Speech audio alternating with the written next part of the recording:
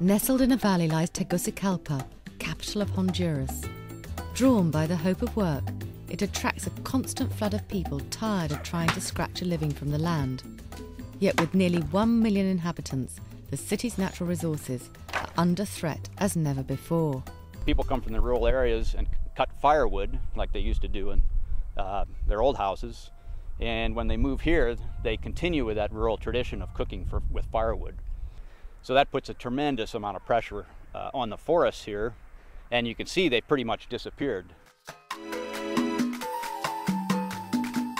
Recognising that the demand for wood to fuel traditional stoves was on the verge of creating an environmental disaster, the Honduras Association for Development, AHDESA, approached Trees, Water and People, a not-for-profit group specialising in forestry protection.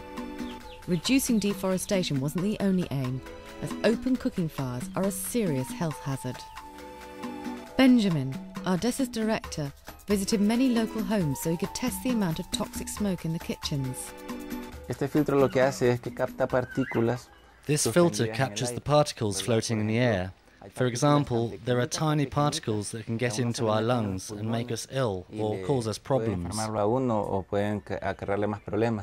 The result is revealed clearly on the filters.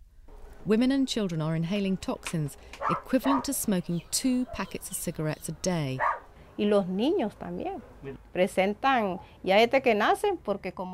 from when they're born they suffer because we cook while pregnant and we inhale the smoke.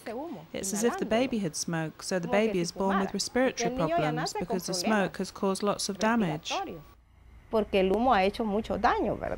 Donna Huster was one of the pioneers who trialled the new fuel-efficient stove, which has been named after her. Cutting back dramatically on emissions means the kitchen is nearly smoke-free, while the Huster hot plate is ideal for tortilla production. Cheap, locally available materials, bricks, cement, clay or sometimes ceramics, are all that's needed. Special features include the L-shaped combustion chamber, which sits on top of the foundation and is backfilled with ash to help trap the heat and save on wood. Another is the chimney, which removes 95% of the toxic smoke. So what does Donna Huster think? They are all hot, and here inside the stove I don't need more firewood until dinner. For me this is wonderful. I'm so happy. I believe it's not just me, but many families. The new stove saves time as many dishes can be cooked at once. It also saves money as less fuel wood is used. So far, 2,500 stoves have been built in Honduras, and demand is so great that technicians are being trained in mass production. Shortlisted for an Ashden award is the Micro Enterprise project, where a variety of stoves, costing from between $8 and $60 are being produced. Credit is available for people who can't afford to pay up front. We plan to use the Ashden Award, the funding, to implement a microcredit program here. Even though the stoves only cost about $60, the Huster stove, that's still too much money for people who make, $100 a week. I've